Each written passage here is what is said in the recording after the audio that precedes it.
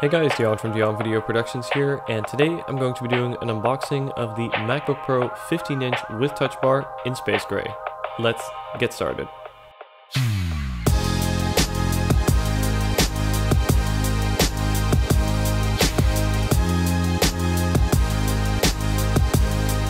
I'm very excited to finally start editing and working on this computer here, as it's been a while since I've upgraded my laptop. I upgraded this from my previous computer, which was a 13-inch MacBook Pro with Retina display, and I had that for almost 4 years, and it's been an amazing computer, but always I've wanted to upgrade to the 15-inch model and also get, a bigger SSD, and I figured this would be a great opportunity to do so here. So this is actually the upgraded 15-inch model. This comes with the 2.7 gigahertz quad Core i7 processor, 16 gigabytes of RAM, 512 gigabytes of flash storage, and of course the Radeon Pro 455 with 2 gigabytes of video memory as well here.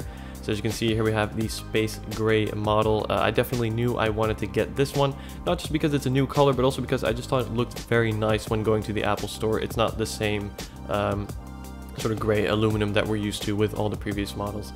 So beneath the computer here, we have the quick start guide in this little booklet, as well as the warranty and the Apple stickers here. Would have been nice to see a cleaning cloth, but well, maybe the next model.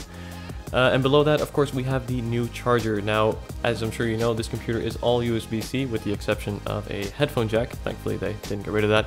And we, of course, just have the USB-C power brick and the cable as well. There is no extension cable, so if you still have your old one though, you can of course use that with this without any worries here.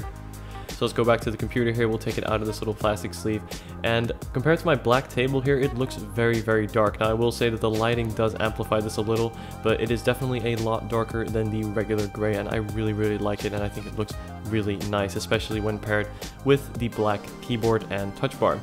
And of course we boot right up into the startup screen here.